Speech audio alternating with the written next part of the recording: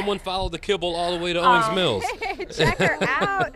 Dina's here, her puppy raiser, and you brought Camden, our puppy with a purpose, and some special fans will get a chance to see her today. Yeah, we're excited for her to meet some of the fans, Ravens fans, and hopefully some Camden followers and fans. Oh, she has many of those, that's for sure. And I know Poe will be out here, and I know she's licking my legs again. And she doesn't even know Poe's going to be here. It's been since the end of February since she saw Poe. Oh my gosh. That's incredible. Yep. A reunion. Yes, a reunion. Well, hopefully she's excited to see him.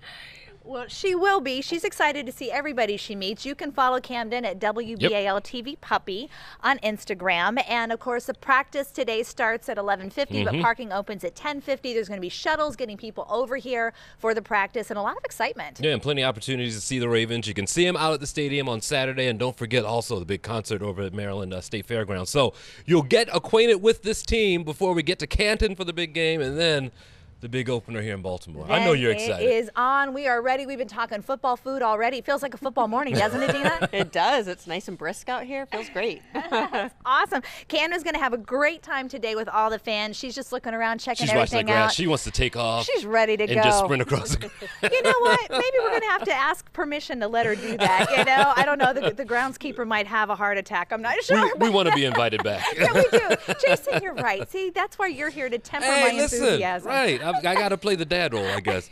Well, listen, guys. We'll see.